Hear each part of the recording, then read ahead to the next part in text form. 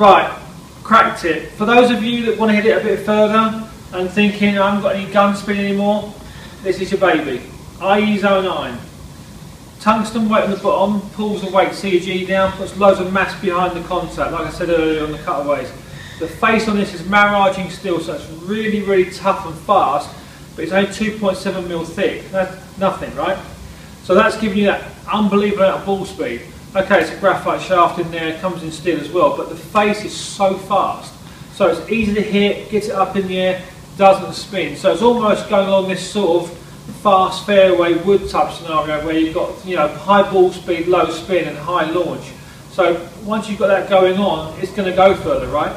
So what I'm going to do, I'm going to do a little test. I've got my ping G25s against this 7-iron. So 7-iron against 7-iron, okay, steel against graphite, and we'll see what wins. No brainer, by the way, this is going to smash it.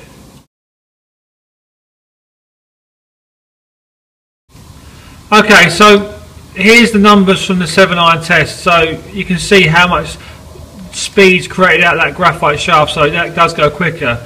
Smash factors are identical. Swing wise, pretty much similar again, but the ball speed's jumped by 6 miles an hour. Launch angle's lower, spins less. Yes, the Yonex is a degree or so stronger than the G25, but it's 14 yards further. So if you need, that's in carry by the way. So if you want a little bit more gun speed out of what you've got, then that iron is ideal for you. Dispersionally as well, you can see the two. My pings are pretty good actually, I like my G25s. And you can see, okay, it's a little bit hot and cold. That's where graphite starts to move around a little bit. It dispersionally starts to spray where the steel shafted pings are a lot tighter. But the actual way they come off the thing just felt so fast. So you can see now what we're talking about in terms of that initial speed off the face and the spin and the launch angle. So for those of you who struggle for distance, who want an iron to get up in the air, or get going, I should say, that could be a choice for you at that premium end of the market.